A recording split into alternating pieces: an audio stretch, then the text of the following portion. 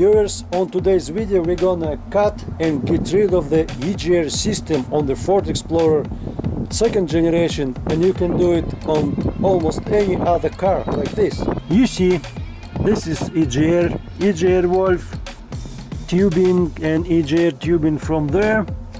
We're gonna unscrew this from here, unbolt it from down there, and cut all the system. All this gonna be thrown in the trash, and we're gonna trick this DPFE sensor and like this, and we're gonna trick this system so it will be working properly. So guys, first we gotta unscrew this nut. Watch guys how I will do it.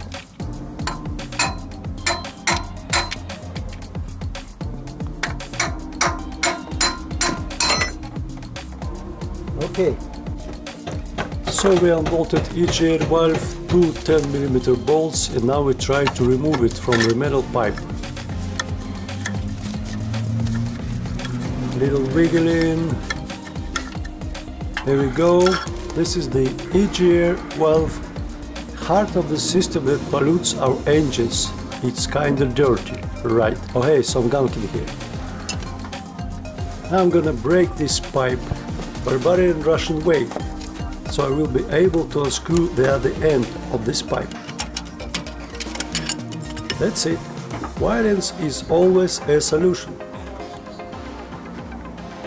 Now I'm gonna get this nut from exhaust. That's it. Pretty smooth, huh? So that's our EGR system that fart in our car's lungs. Plain and simple. This pipe I couldn't remove for now, because dipstick's pipe attachment holds it. I will show you how I shut this hole later. Now we take some high temperature epoxy putty for exhaust, mash it properly, and stick it in the exhaust hole down here.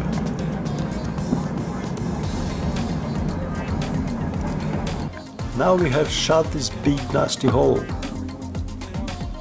And let's get to sensor. You see this closest thin pipe?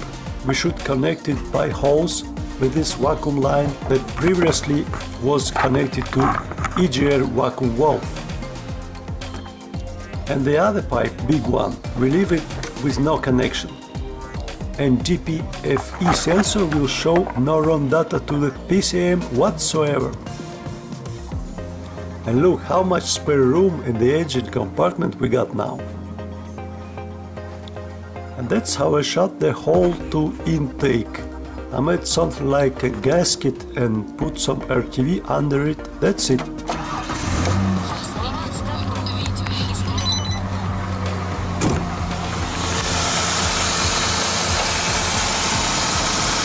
Now engine runs smooth and cool.